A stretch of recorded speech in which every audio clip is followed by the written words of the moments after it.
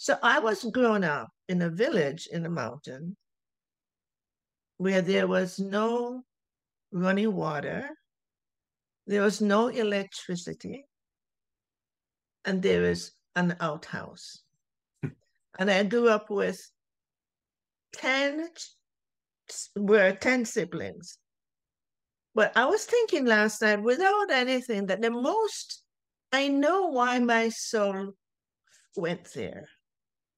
Because what I got, oh, the people in the village were not the most educated. They were not educated. So what happened? They had their unlearned wisdom. They were psychic. They were natural. I remember as a little girl, I grabbed onto that. And I thought, I grabbed on because they were keeping my soul alive into that understanding. That okay. So you said something that triggered a memory Yes. of a conversations that I've had, and in my own path, I've learned that I've out on my own path of seeking wisdom. I've realized how much I've had to unlearn everything I'd been taught, and I forgot where I heard this or where it came up most, but the secret to great wisdom is unlearning. And the analogy or the picture that was being painted was what you were talking about, living in villages and living essentially off the grid, away from technology, away from the evolution or all, the new, we're going into the fourth industrial revolution now, and actually we're already in it. But yet the further advanced we get from technology, the further we get from what our original design and creation was supposed to be. Exactly. Can you speak on Exactly. that? Because I have zero wisdom about this subject, but it sounds like you know a lot about it, and I'd No, I love to don't know. learn. I'm going to let my inner being speak because I don't know about it, but I do know from my own experiences is that there's a wisdom, there's a knowingness, there's a God self. And I'm going to call it all those. There's a divine self or a divine spark that already is in that sacredness of consciousness that this soul is directly connected to the divine. And that's where the wisdom comes from. The truth of it all, when one expresses itself from that place, needs no education.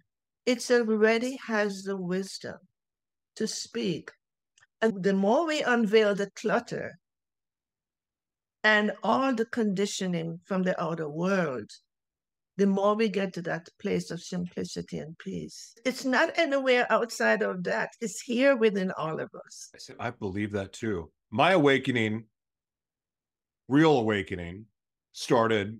I was reading the Bible, and I was reading Genesis 6. And as I saw the word pineal, I immediately heard in my head, the Garden of Eden is the brain.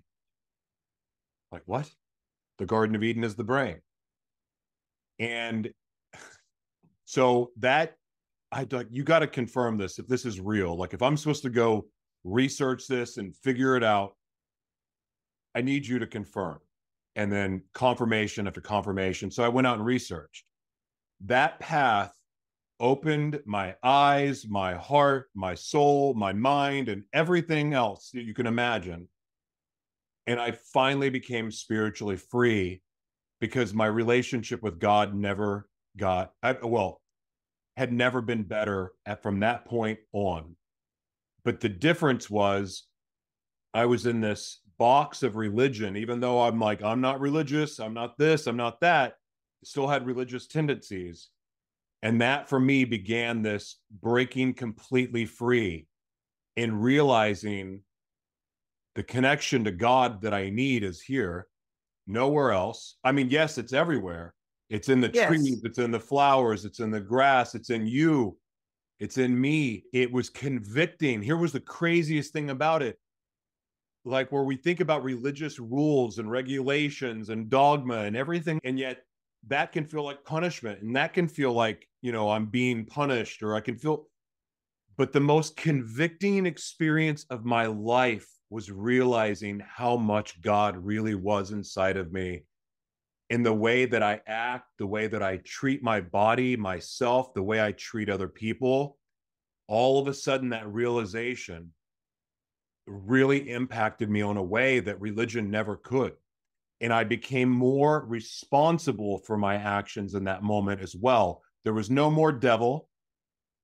There was no more, I mean, look, there could be, I mean, I can experience heaven now, so I'm not worried about afterlife heaven. And I'm not worried about hell because I'm not going there.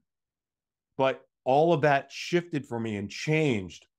And it was very empowering, because now all of a sudden, the responsibility was really on me. I get to be grateful to our creator, but as far as my actions and co-creating with God, our creator, all of that changed for me. Can you? Totally, sorry, totally get it. Because we have been so conditioned. This is where the essence of who we are was covered over. We are being taught how to be out in the world. We are being taught the value of life is out there. Education, money, being seen, being known, and all of that. And which religion is right and which one is wrong. There's always right and wrong.